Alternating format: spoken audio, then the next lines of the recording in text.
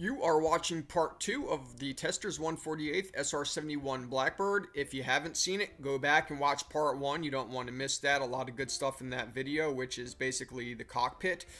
Here, as you can see, we've already broken off. These are the inner wheel wells. We've broken this off from the sprues, and we're just lightly going around the edges. That way we can scrape all this paint off. That way we can glue, because of course, you know, the glue does not like to stick to paint. So we are breaking off the rear fuselage area. We are going to glue these portions to this wheel well as you see here. So just go around the edges with your glue. And here you can see this is the wheel well, part number 17 right there. It fits perfectly right there. Go around the other wheel well on the other side. Same procedure that we just did. Use your glue, don't use a lot of it, just enough. Make sure you have all your paint scraped away and place this part down as well. There you go. This is what it looks like. We are going to remove the upper part of the fuselage as well. So here we have that.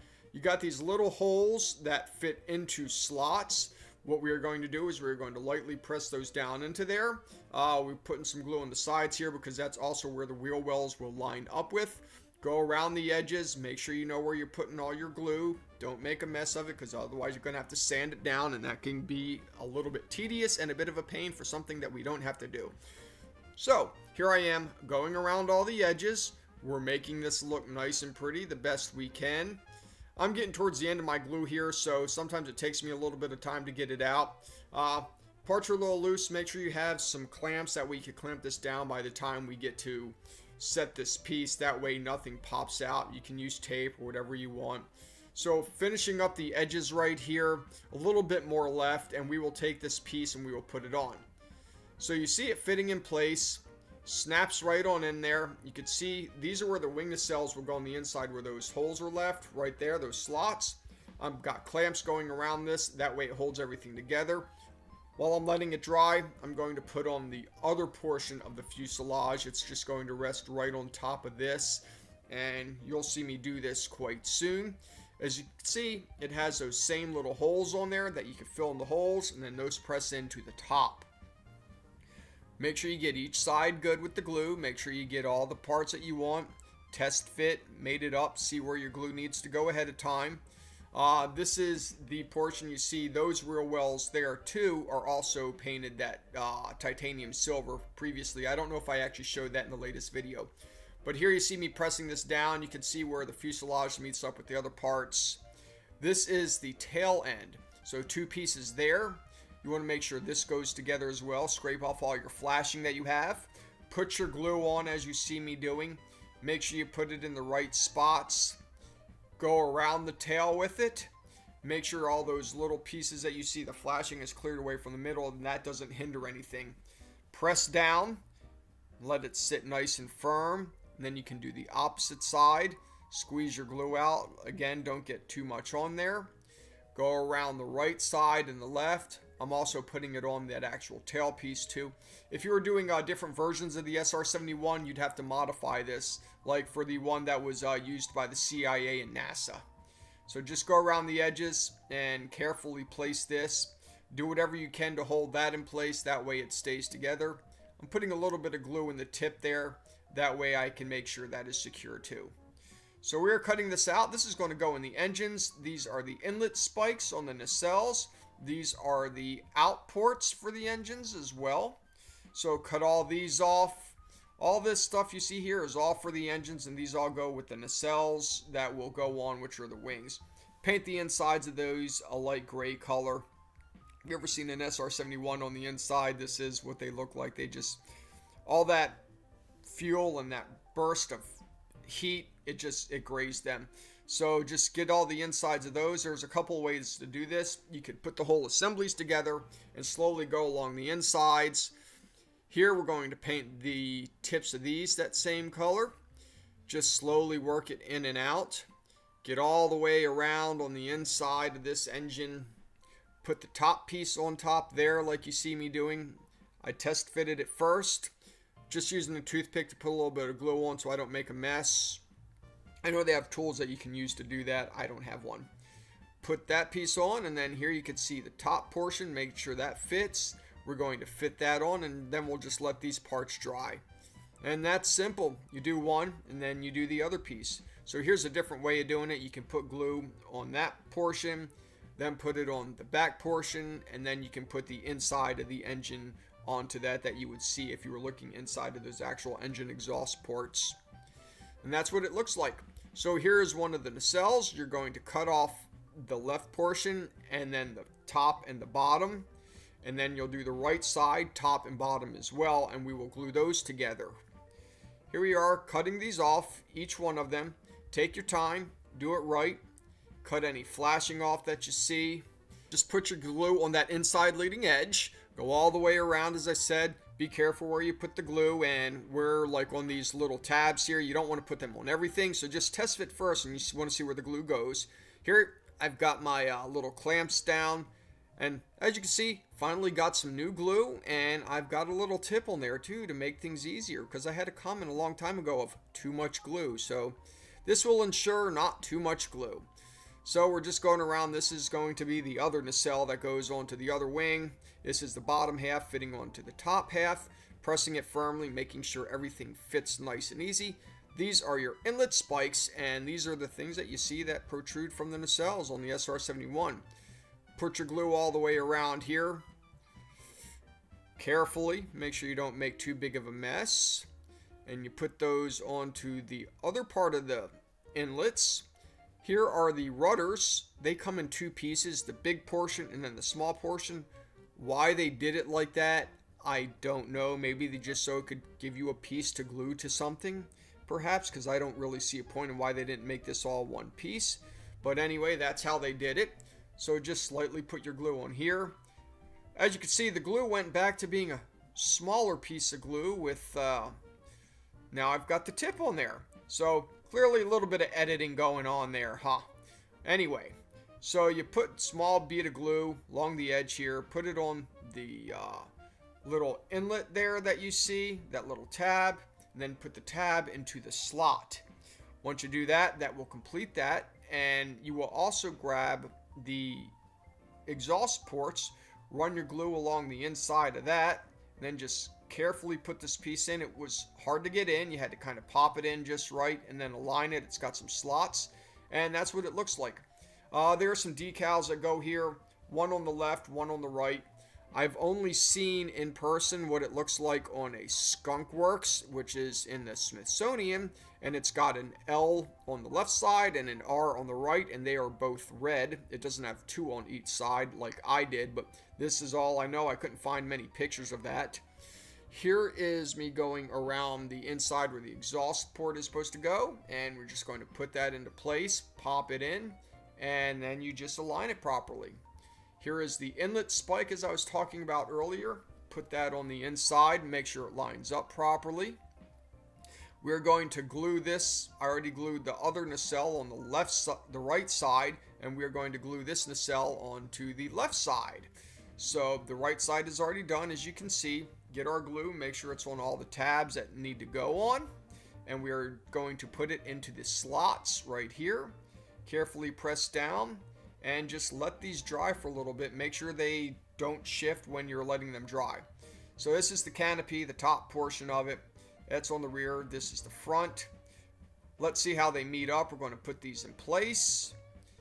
Do a little bit of filing from any flashing that you have, because I had to do that. So just carefully go along the edges, not too bad here. I'm going to be making mine to where they stand up, so you can do yours if they're down, either or. This is what it looks like with them just sitting in place. Time to do a little bit of putty. I'm a little messy here, but that's okay. So just work your putty along these seams. There are a bunch of seams that we have to do on this model. Some of them I put some masking on to make it easier. Some I use my bare finger. Some I use some gloves. So we're just going to carefully do this the best we can. You want to sand it. I'm not one to do a lot of time sanding and doing putty, because these models are just for my use and just because I like doing models. So here you can see all this yellow tape that I've got going around this entire model. It's a lot. I had to use a lot of filler. There are a lot of places that have filler because there were a lot of gaps. Some were big, some were small. You can see that's all the way up the entire nose right there. This is the back side that I've masked off. I had to do this in two areas just by the way these lines were on the back side. So here I used a glove, slightly spreading this on. This method, I just took the green putty and I put it on through the tube itself and then smeared it out. I'm not good at sanding. I'm working on that. It takes practice, as you know. So here I am just lightly sanding these areas. That way I can get them to look almost perfect. Here I am peeling the tape away. As I said, I didn't do the most perfect of jobs with filling these gaps in. You can do it how you want. It's your model. I did it how I wanted. So taking all the tape away, it definitely looks a lot cleaner. I can say that. Peeling this nacelle off. This is from the front side on the top. Keep going. Almost done. So here's a little bit of remasking that I had to do for certain areas. This is what it looked like after I did my sanding. I painted the model black after this, but before I did do that, I masked off some stuff, such as the landing gear and these spy windows. Be careful not to press the spy window in, because otherwise you're going to have trouble getting it out. So I used 2 pieces of tape for each one. I just put the tape over, lightly cut the pieces, and then I put another piece over. I did the best I could. Spy windows aren't easy. Not an easy way to do this model. Maybe if you use some like liquid film, that might be a better way to do it, but I don't have that either. Here we go, masking off the landing rear wells. Maybe I could have just put the doors in place and just held them there somehow, but this is how I did it. So you can do it how you want. Get all the yellow tape in there. These are the rear wheel wells. Get that tape pressed down. Do the other side.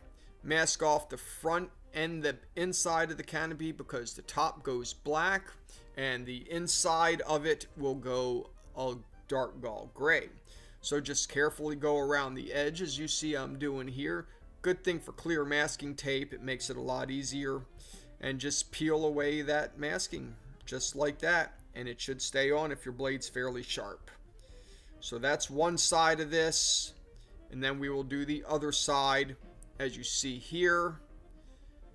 And then we do the inside. So just put some tape along the inside of the window and just lightly use your cutting tool.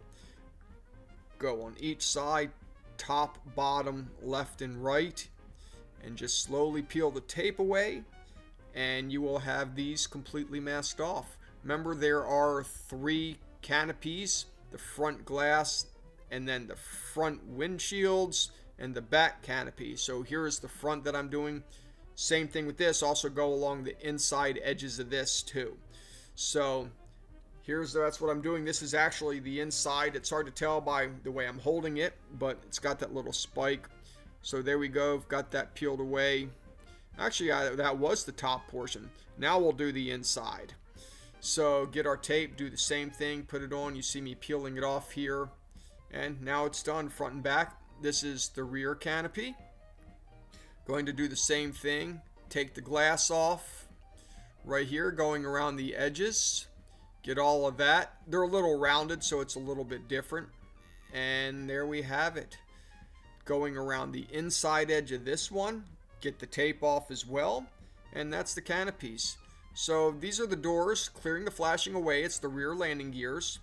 And what you see, there is a gap right here. Run your blade along the edge several times. This is where the gear separates to make both halves, in case you want to do this model with your landing gear down. Here's the flashing I was talking about. Make sure you clear that off. I didn't clear it off earlier because I did mine on the sprues. So this is the front landing gear doors. You got that small little piece and then the 2 that go on the sides. Time to start painting parts. This is, I decided to make the canopies, I primered them to make it easier for the paint to stick and make it look better. So I just put on a gray primer on both the front and the back and the inside. And it looked really well when it was done. So we are now painting the model. Just going over the black with some black because it's a black model and I figured it looked better black. I think I started off with some gloss black, then went to flat, then went back to gloss. Remember, you need it gloss anyway, so when you put the decals on, they don't silver. I say that all the time, but you know, sometimes we forget about it. And reminders are good. Make sure your pieces stay down because otherwise they pop up.